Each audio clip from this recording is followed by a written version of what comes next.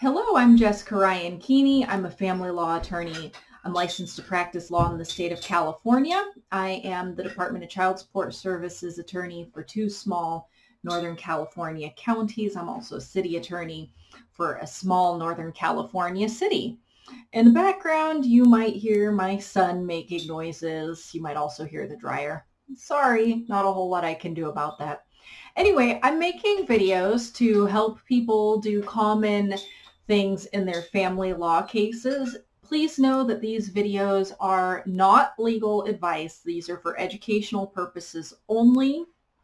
If you have a question as to whether or not what I am explaining in the video is right for your case, you need to go hire an attorney who's not me to evaluate your case to figure out what's right for your case.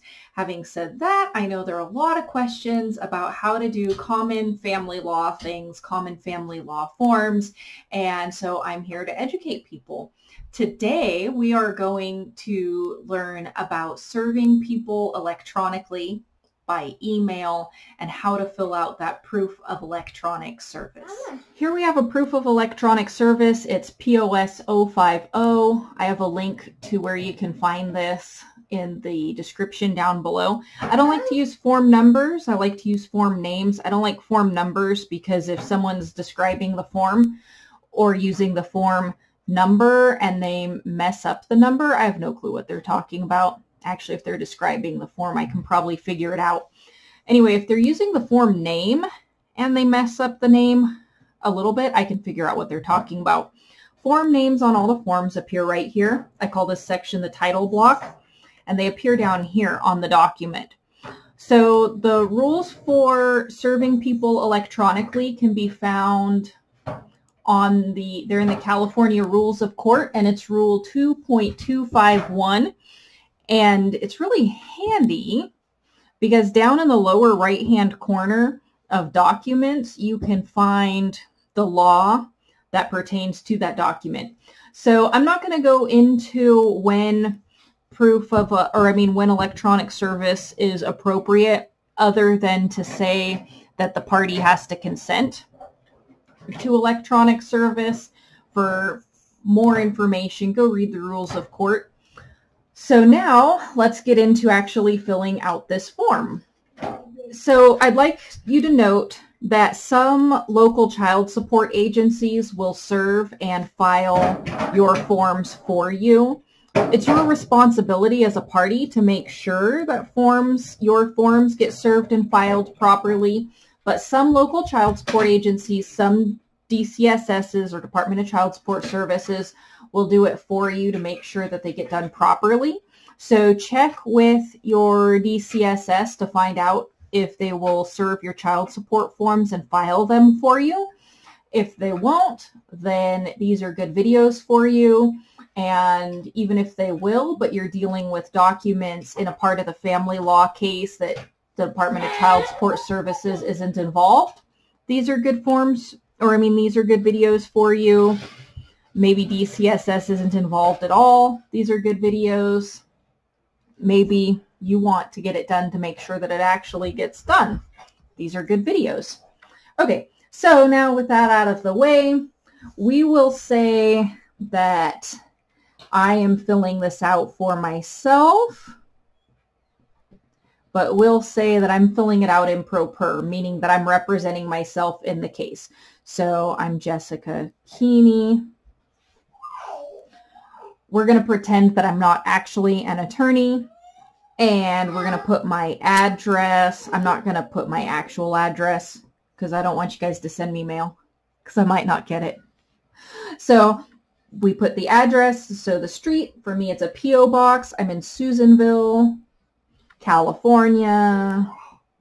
Fill that all out, and then we'll put my phone number, and you're going to put your actual phone number. I'm not going to put my phone number, but if I were really filling this out for court, I would. I don't have a fax number. I like to put NA or none so that people know that I really have no fax number. And then we got to put our email address. Makes sense since we're serving this by email that we're going to put an email address. And because I'm not doing this as an attorney, I'm doing this as though I'm a self-represented party. I'm going to put my private email address. So you need to use the email address that you're going to be serving the documents from and that you are willing to accept service at. This title block up here is how the court and the parties in the case know how to contact you. So make sure that you provide the information that you want the court to have record of so that the court and the other parties can serve you and send you notices. Superior Court for the county of, in this case it would be Lassen. You're going to put the county that you're actually in. You're going to put the street and mailing address of your courthouse. You might have to go look it up.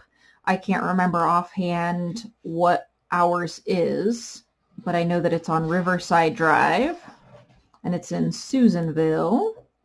Some courthouses have branch names. Sorry that my camera keeps focusing in and out. I haven't figured out how to stop that. If someone figures it out, please let me know in the comments below.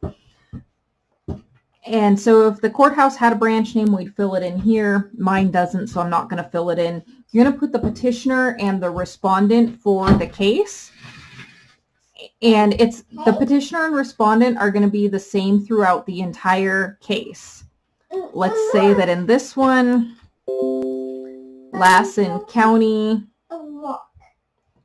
was the petitioner, and then Sam Smith is the respondent. He, in our previous videos, some of them was the parent who was paying support. And there's no room here for other parent. In this case, other parent is me. If you're unsure, check the court docket to find out. You can also check the forms that Department of Child Support Services sent you. Over here, we put the case number. If it's a family law case in my county, like a divorce, it'll be FL. If it's only a child support case, it'll be FS. Sometimes the cases get consolidated and your FS case turns into an FL case.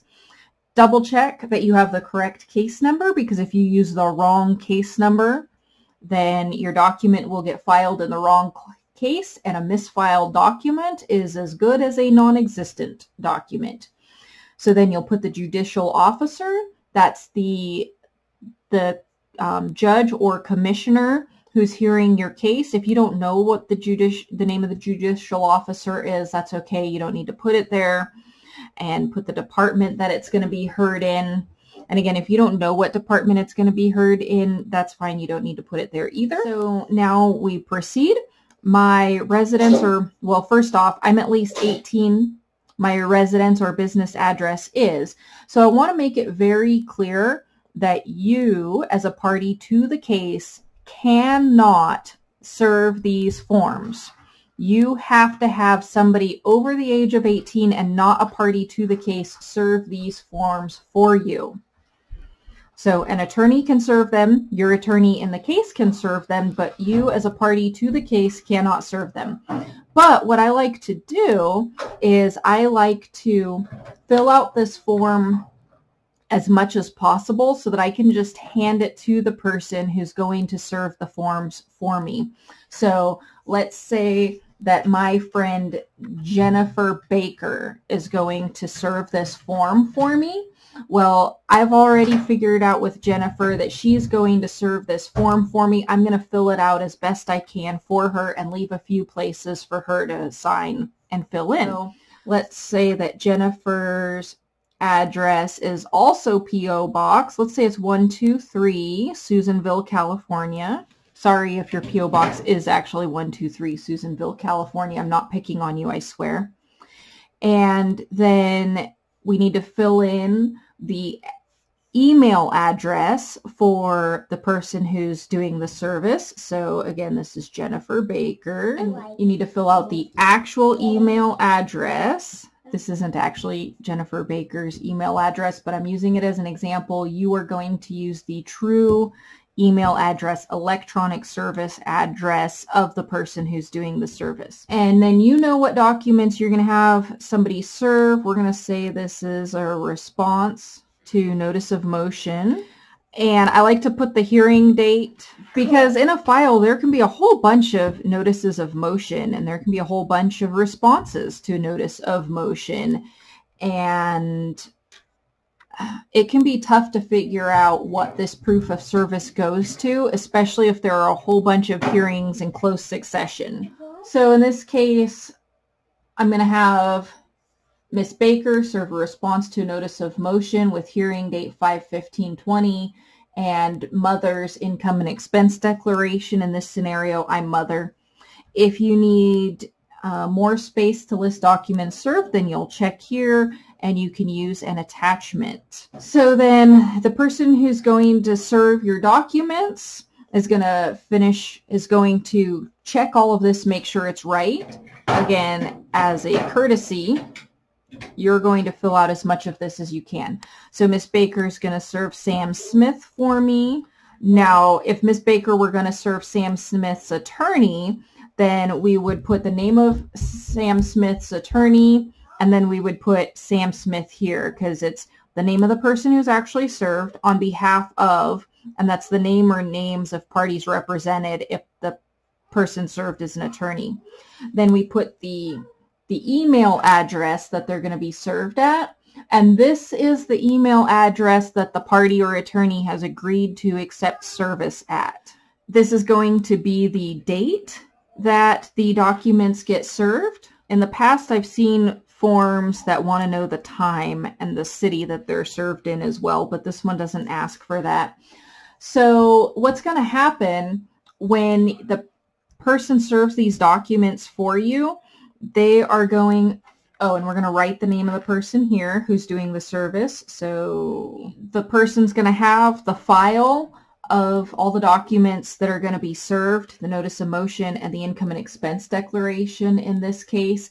And then they're also going to have a mostly complete version of the proof of electronic service. And they're going to email that file with those documents to the person listed here at the email address listed here, which is the address they've agreed to accept service at. So once they email those documents, electronic service is complete. They're then going to date here. This is again the person who's doing the service for you, and sign here. And then you are going to file with the court the original proof of electronic service and 2 copies. And you're also going to file with the court the original response to motion and 2 copies, and the original income and expense declaration and 2 copies. And it's okay if the documents you're serving aren't a response to a notice of motion or an income and expense declaration. You can be having any document served electronically that you're allowed to. The deal is what you're going to file with the court is going to be the original proof of electronic service plus 2 copies, and then the original plus 2 copies of each document that were served. Some documents don't have to be filed with the court, for instance, a schedule of assets and debts, but we can get into that in another video. So if you have any questions, you can leave them in the comments below. I check in periodically and I'll do my best to answer those either in the comments or in a future video. You need to know, though, that this is not legal advice. This is how I've seen other people handle it. This is how I've handled it.